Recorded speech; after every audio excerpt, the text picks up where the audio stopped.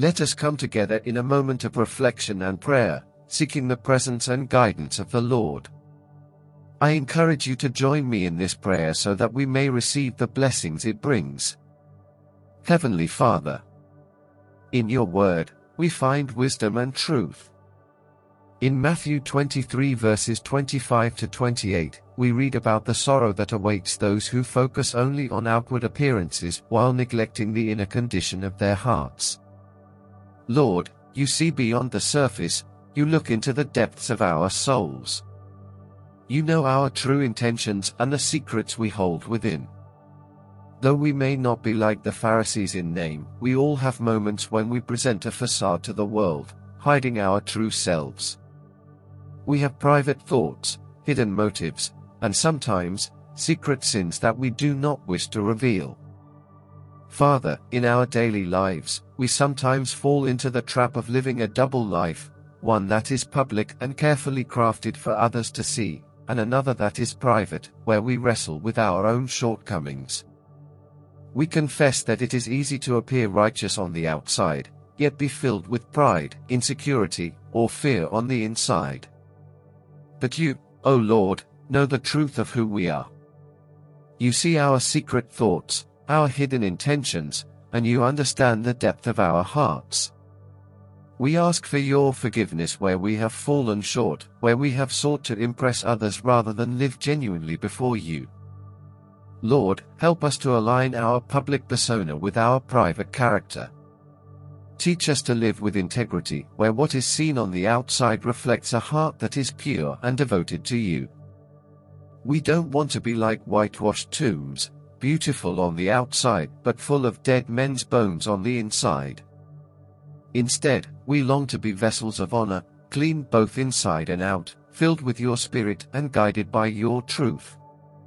In Luke 18 verses 10 to 14, we are given the story of the Pharisee and the tax collector. The Pharisee, in his self-righteousness, stood and prayed about how thankful he was not to be like other sinners, boasting about his fasting and tithing.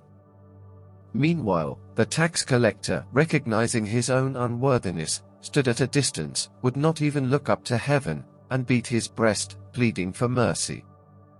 Jesus, you taught us that it was the humble tax collector who went home justified, not the proud Pharisee.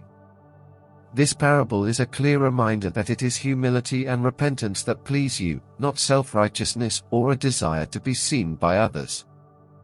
Father, as we come before your throne today, we ask that you strip away any pride within us.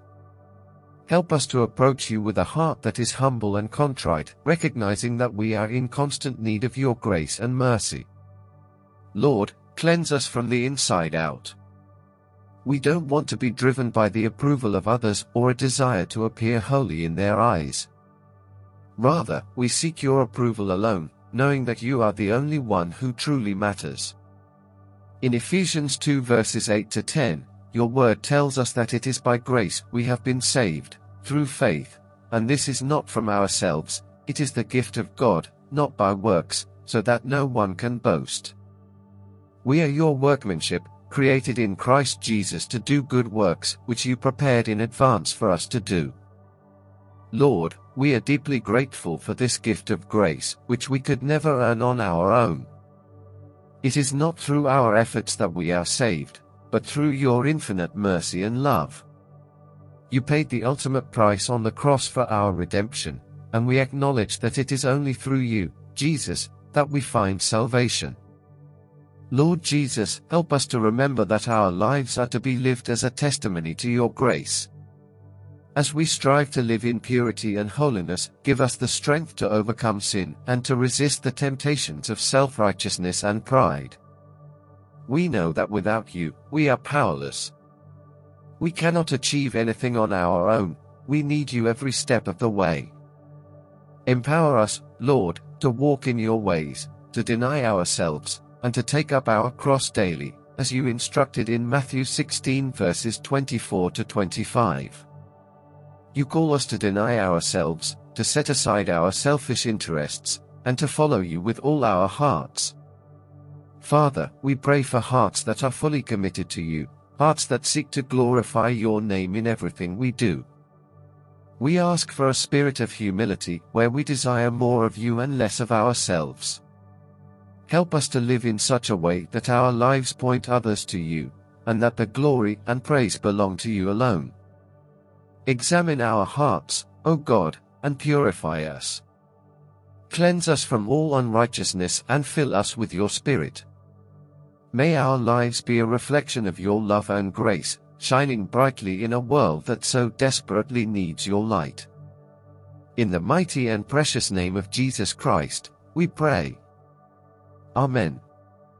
As we reflect on the parable of the Pharisee and the tax collector, we are reminded that those who exalt themselves will be humbled, and those who humble themselves will be exalted. We are saved by grace through faith, not by our own efforts, but as a gift from God. Let us take up our cross and follow Jesus, denying ourselves and living in a way that honors Him. As we close this time of reflection and prayer, let us carry the lessons we've learned deep within our hearts. The call to live authentically before God, free from pride and self-righteousness, is a lifelong journey. It's a path that requires daily surrender, a constant reliance on His grace, and a sincere desire to glorify Him in all that we do. Remember, our ultimate audience is God alone. When we live to please Him, we walk in the light of His truth, and His blessings flow abundantly in our lives. I invite you to continue seeking God's presence beyond this moment. Stay connected with His Word, let His Spirit guide you, and keep your heart open to the lessons He wants to teach you each day. If this prayer has touched your heart, I encourage you to like this video and subscribe to the channel. Your support not only strengthens our community but also helps to spread the message of God's love and grace to others who need it. Before you go, I want to encourage you to explore more videos on this channel that are filled with powerful prayers, uplifting messages, and spiritual guidance. These videos are designed to help you grow in your faith, find peace in times of trouble, and draw closer to God. So, take a moment to watch another video. It could be just what you need to hear today. Thank you for joining me in prayer. May God's peace be with you, His love surround you, and His grace continue to lead you every step of the way. God bless you, and I look forward to praying with you again soon.